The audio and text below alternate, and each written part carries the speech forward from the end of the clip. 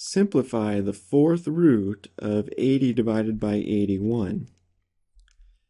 Let's begin by applying the quotient rule for radicals and write this as the fourth root of 80 divided by the fourth root of 81. Now we'll go off to the side and find the prime factorization of 80 and 81. 80 can be factored 8 times 10. 8 can be factored further as 2 times 4, and then 4 is 2 times 2. 10 can be factored as 2 times 5. So I can see 80 can be written as 2 to the 4th times 5. Now we can do the same thing with 81, factoring as 9 times 9.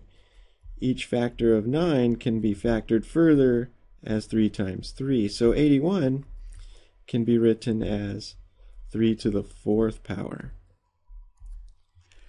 So let's write the fourth root of 80 as 2 to the 4th times 5.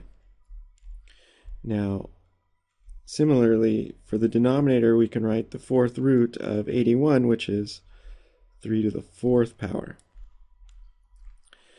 Now, applying the product rule for radicals here in the numerator, we can write the fourth root of 2 to the 4th power times the fourth root of 5 divided by the fourth root of 3 to the 4th.